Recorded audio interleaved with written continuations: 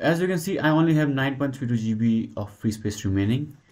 My Android Studio has taken a lot of space and a lot of other softwares too. If I press start and type storage and click on storage settings, now let's give this a minute to calculate. As you can see, 163 GB is taken by install apps. What you can do is you can click on this and uninstall any apps that you want to uninstall. But let's say I want all the apps.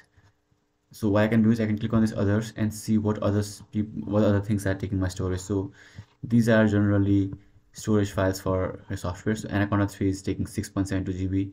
But right now my .android.gradle are combined taking around 9 GB. So what I'll do is I'll clear these things.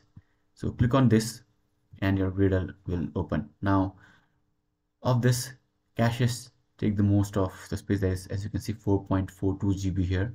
Now what happens is in your Android Studio, this project is using Gradle 8.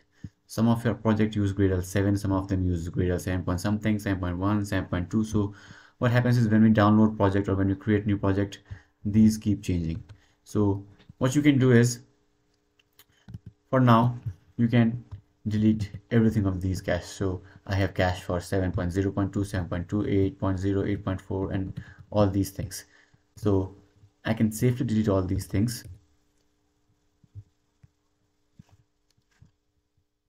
Now this is not being deleted because it is open in Android Studio. Now I can close my Android Studio and try this again. And this time, as you can see, it is deleting. Now I should have a lot of free space.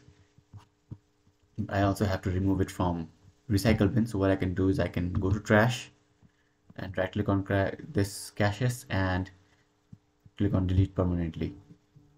Now caches is gone.